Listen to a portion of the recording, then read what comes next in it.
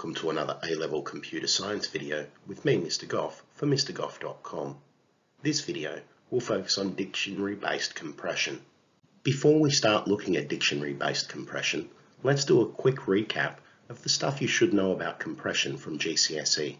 Once again, if you didn't do GCSE, you should go back and look at this compression stuff first before trying to learn about dictionary-based compression. So to start off with our recap, compression is the process of making a file smaller in size.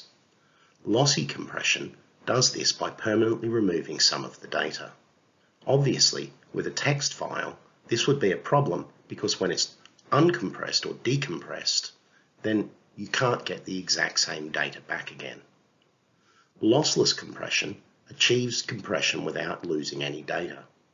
We learned at GCSE about run length encoding, and it's one method of lossless compression, but it's not suitable for text because it needs runs of the same character to happen one after each other.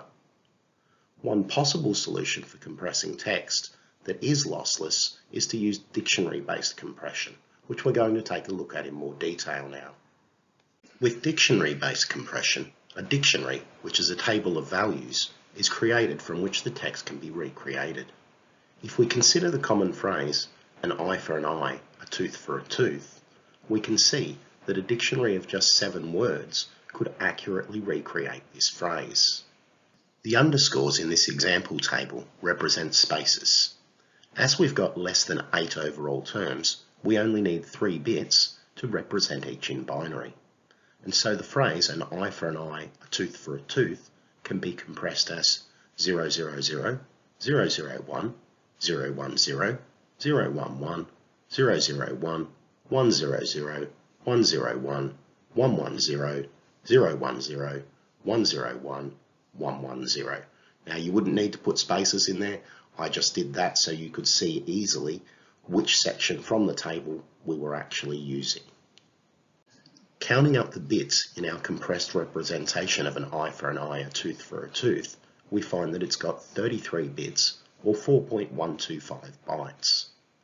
In 8-bit ASCII, the phrase has 38 characters and so would take up 38 bytes. This is a saving of around 89.15%. However, this is not the full saving you get with dictionary-based compression. The saving would actually be lower because the dictionary itself also has to be transmitted alongside the message. This example shows only a very short phrase being converted to dictionary-based compression.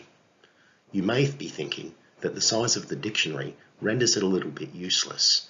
However, as the size of the text being transmitted grows in size, the difference between the size of the actual text and the size of the dictionary needed grows a lot, meaning that this is a very effective method for compressing large amounts of text. That brings us to the end of this video on dictionary-based compression and these videos on the A-Level Data Representation series. Join me again soon when I'll be back with new videos for another section of the A-Level specification. Try the resources at MrGoff.com to help you revise computer science, and until next time, it's bye for now.